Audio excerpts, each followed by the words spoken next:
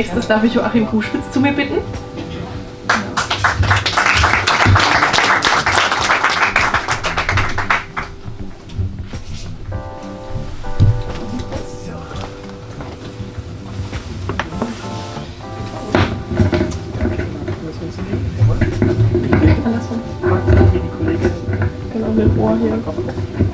Hier. Also Mikro links gebracht.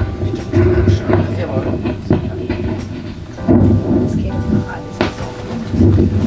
Ja, ich ein bisschen weiter weg. Nicht so Raumschwingung wie vorhin. Okay. Genau. Das ist wahr. Herr Gruschwitz, ja. Schön, dass Sie da sind. Genau, Ihre Geschichte heißt Sein größter Auftritt.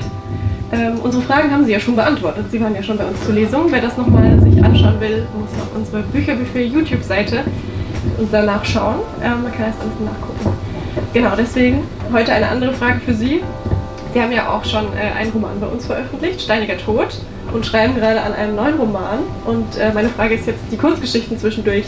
Was macht mehr Spaß? Roman, Kurzgeschichte? Ist das eine zur Abwechslung und das andere das Hauptgeschäft? Oder wie darf ich das verstehen? So ist es. Das eine zur Abwechslung, das andere als Hauptgeschäft. Die Kurzgeschichten machen viel Spaß. Lassen sich schnell mal einschieben, während ein Roman natürlich eine lange Angelegenheit ist, mit vielen Korrekturen etc.